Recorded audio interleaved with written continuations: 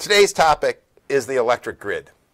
And you might recall, if we take a map of the United States here, right, that we have like Michigan, right, that we have the West, we've got Texas, and we have the rest of the country. Yeah, this goes on up in Canada too, okay? But why can't we have these grids connected? Well, I told you last time, they're out of phase and their controls don't meet. But that's not a good thing to have.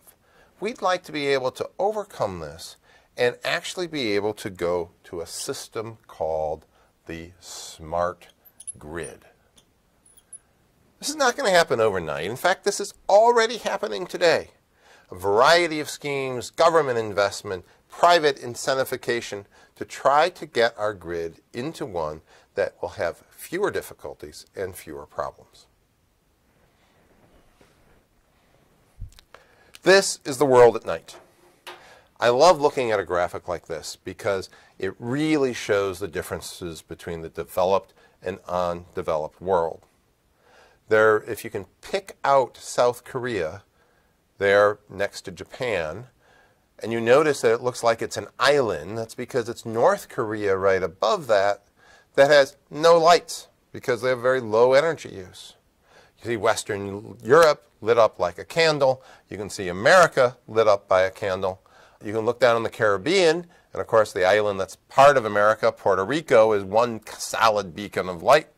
The Rocky Mountains make some interruptions, but it's a great graphic example. Now let's zoom in on the United States. There we go. You can pick out the lines of the interstate highways even. So here we were, humming along on some night in 2003. And then the world saw, and the U.S. saw, just how vulnerable our grid was. It probably started with a squirrel in one substation interrupting the power. So, can one squirrel take down a whole part of the country? Well, if everything was lined up just right, yes. But when that squirrel got in the substation, and because the routing of power was not done by computer, it was not a smart grid, it was a human grid, and people had to turn the right switches and do the right thing and route the power to the right way, and it didn't quite work. What happened was this. Look at that. There is this big gap in the United States from Ohio up through Toronto out to the coast. One giant bite taken out of North America in the dark because of the largest power outage in recent memory, taking down the homes, businesses, factories, street lights for tens of millions of people. And you'd like to prevent that. We'd like to be able to have a grid that can adjust, one that's computer monitored, that can sense disruptions going by. You're not going to get rid of squirrels. You're going to have outages. You're going to have poles fall down. You're going to have thunderstorms, right? But you don't want to take out massive parts of the country. So to prevent that, we will have the smart grid. And the smart grid will do several things.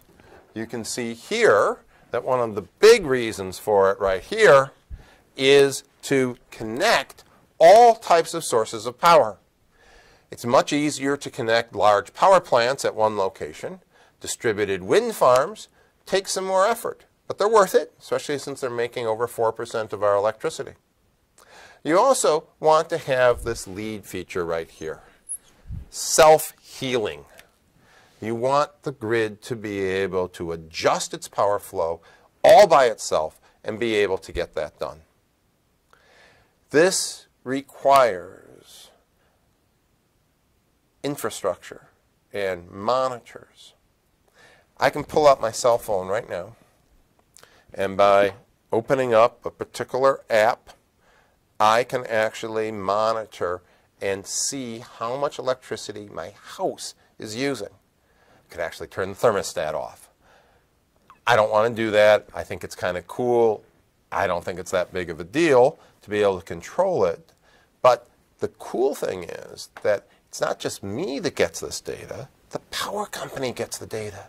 And if the power company gets the data, that's being smart. That means they know when my electric use is peaking, or when the whole region is peaking, or when some small part of the region goes out because a substation blows up, right? And it won't have to take down the entire state, because they can shuttle power appropriately, automatically, by computer, instead of by people looking at dials and switches or getting calls up and being told that, hey, my power's out.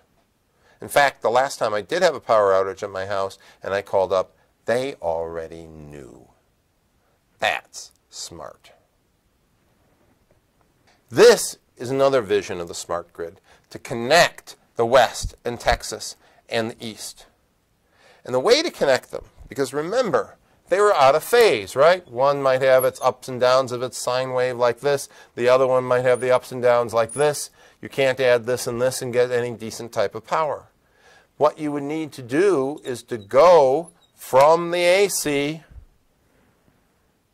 to the DC. And then, of course, you can go back to AC. So, those green lines connecting those grids would be a way to take one power grid, convert it to direct current instead of alternating current, and then convert back to the alternating current so everything in that grid can be on its same phase that it always has been. Another good thing about this is that if you can do high voltage DC, you have the fewest transmission losses. In fact, as higher the voltage you get, the fewer loss you have. One reason it's always been difficult to connect across the Rocky Mountains to shuttle power that far is that you start losing a lot of percentage every mile that you go. And that energy is just lost. It's radiated. So, the smart grid, interconnections, available ease to connect other electric sources, computer control, computer monitoring, moving flows easily, and finally, interconnecting all of our grids with high voltage, high capacity lines that can transmit with fewer losses. That's the future. That's the smart grid. And that's what you need to know.